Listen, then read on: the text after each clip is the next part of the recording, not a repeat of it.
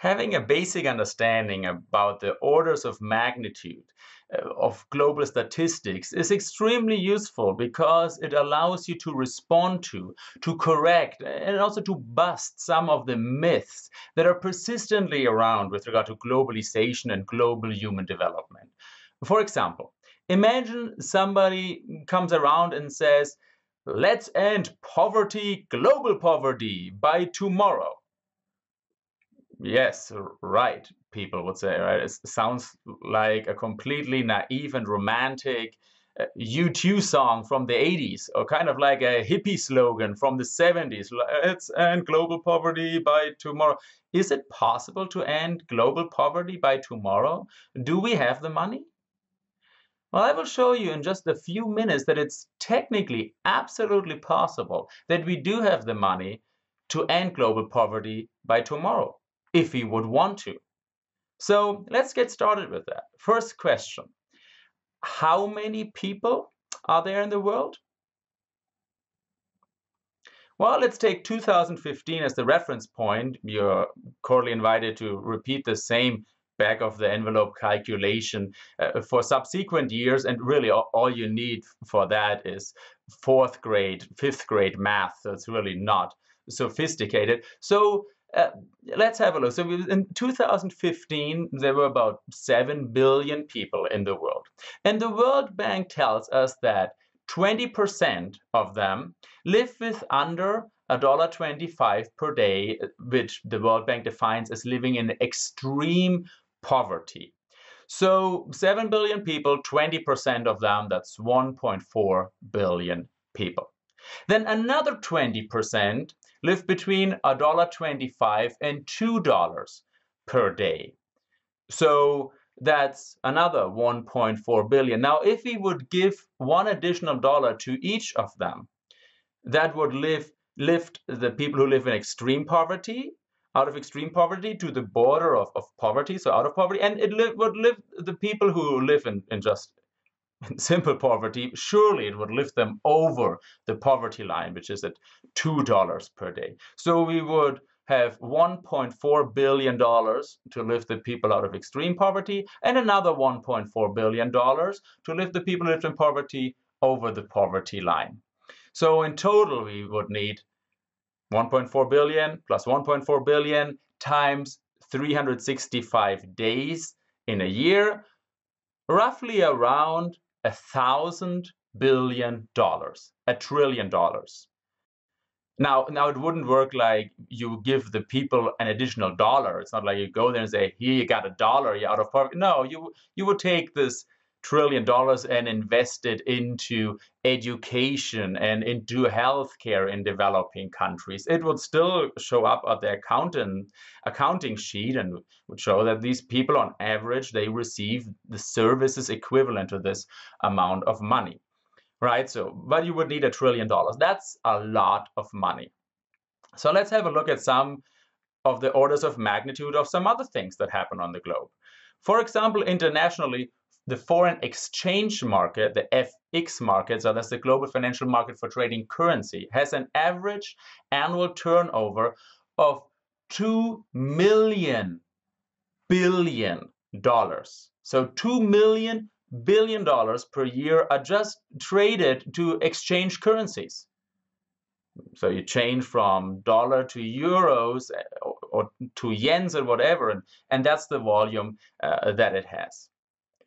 Now, our $1 trillion, our $1,000 billion, are 0.0005 of this $2 million billion volume of the global FX market. So that's 0.05%.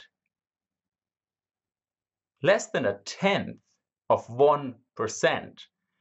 That's the amount of money we would need in order to end poverty by tomorrow.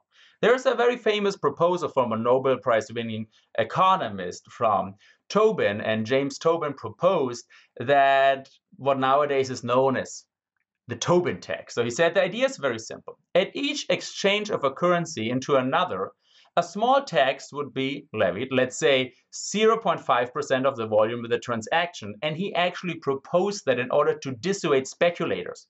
Because he said if you take 0.5%, that's often the gain that speculators make, and speculators create these big bubbles on the exchange market. So he said, let's give a 0.5% tax to them.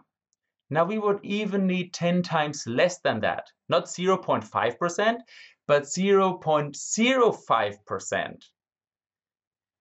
just on what speculators trade on foreign exchange market.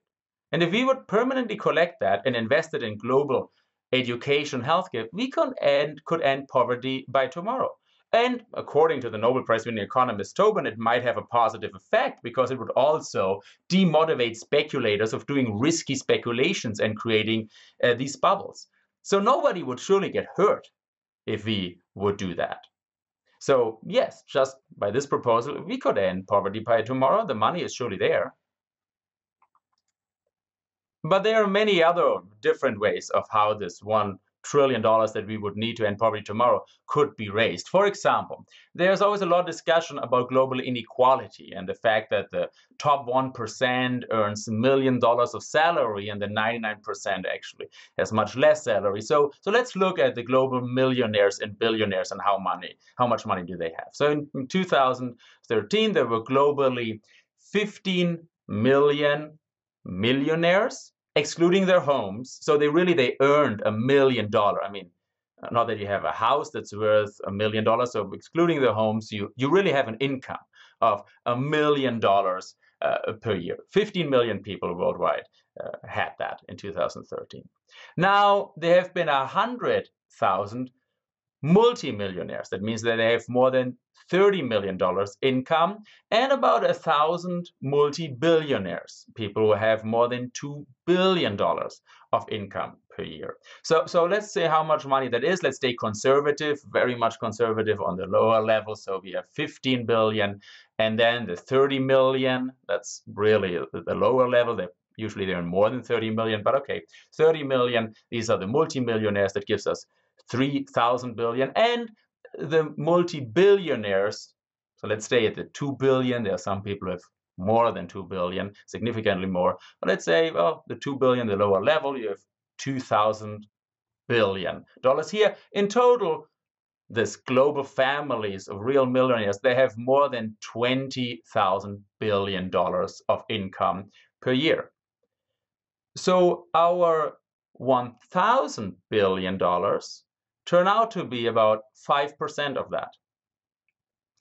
So simply mathematically, if you would say that everybody who has an income, a real income, not property, who has an income of over $1 million per year, if you would raise an additional 5% tax, just a 5% tax, and it's not too much, we would permanently have enough money to end poverty by tomorrow.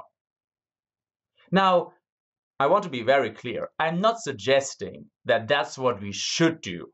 I'm not suggesting that we should raise a tax on foreign exchange. And I'm not suggesting that we should raise a tax on the global million. I'm just showing you two of many possible ways that enough money could easily be raised to end poverty tomorrow, and nobody really would get hurt. Nobody would get hurt. If you earn $1 million a year, you have a 5% additional tax, you would not really suffer and get hurt. Completely in contrary to the 2.8 billion people, the 40% on the world, who do live in poverty with less than $2 a day. I mean, they are struggling. They do get hurt on a daily basis. So all I'm showing you here is that if you have a basic understanding about the global orders of magnitude, it's very easy to bust these myths and to show that actually the problem is not that it's impossible. It's simply there's no political will in order to go forward and to end poverty by tomorrow. Now, in order to bust these persistent global myths, we have to be very skeptical and trust the numbers that we have to learn, and not our intuition or some kind of urban myth. And this can be really learned. And sometimes it's so difficult to learn that you cannot never be able to see it, even after you understand what it looks like. You cannot, the only thing you can do is just reason and trust the numbers that you learn. For example, let's look at this example here.